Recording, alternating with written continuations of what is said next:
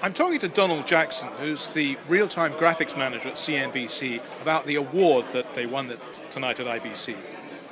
Donald, tell me about kind of what you were doing at CNBC, this project.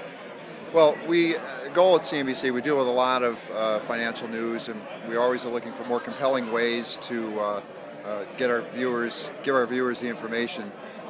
We wanted to get our talent immersed in the graphics, and through the use of motion tracking technology that has come a long way for motion analysis, and with the help of Unreal and of course the rendering software Brainstorm, we were able to achieve it to convey the story of financial graphics in a more compelling and interesting way.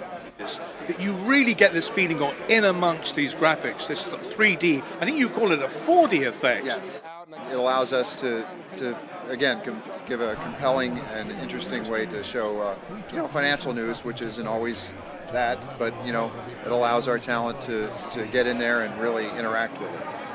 Tell me who was involved in the project from the third-party companies. Unreal, they were our integrator. They helped us configure the software that talked back and forth between the motion analysis, real-time tracking, and of course Brainstorm multimedia, which is CNBC has been using for quite some time for all of our tickers, bug bars, HD, side panel, charts, and boards.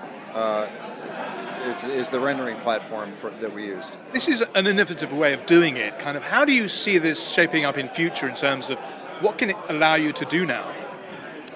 That's the great thing about it. There's a lot of things that the motion tracking technology allows us to do by creating these sensors, which I'll call characters for lack of a better word. We can use it we can map an object to it so that someone can hand objects around, virtual objects.